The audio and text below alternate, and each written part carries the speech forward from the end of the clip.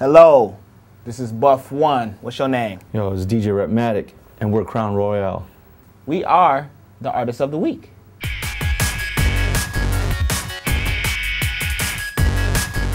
I'm a monster with a complex, stomping on objects. The opposite of Loch Ness, I'm obvious with my aggression. Possibly the top 10, you probably are not there. Sonically, I'm not impressed. Robbing me of time precious. My career, my profession, occupying oxygen. Approximately drop dead. Quality is not fresh. I met Buff through Now On and the A-Side crew and stuff. So Jackson and Haircut from Now On were the one that actually approached me.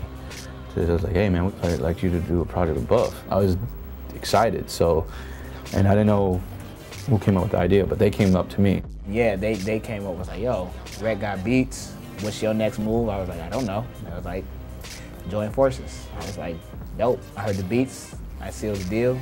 That's all it took. It's Rhettmatic and Buff understand, this is the plan. Get it up. Get it up one time, get it up. Get it up 2 times, get it up. Clap your hands for me and my fans. If you sit and just stand, get it up, get it up.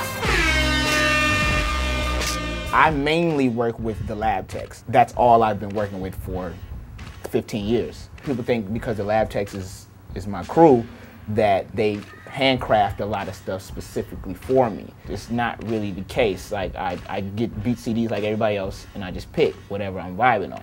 So in that sense it was a little different because he knew that this was what we were working on. So some of the beats were, you know, I want Buff to have this beat, you know. But other than that, you know, it was, he would just throw beats out and I would pick, you know, whatever I was feeling. We would also discuss concepts. You know, I would say, look, I had this idea, what do you think about it? And he would try to work on, like play on the concept I would think of, or vice versa. If he's an idea, we bounce the ideas and I try to like cater to what he wants. I mean, for the most part, I let him do what he does, and he lets me do what I do. What I love about Buff is that, you know, if you listen to his last 2 albums, he's an all-around MC. He can talk about something very social political. He can talk about having a good time. He can rip another MC apart. To me, to have that type of talent at my disposal, it makes it even more, more fun for me.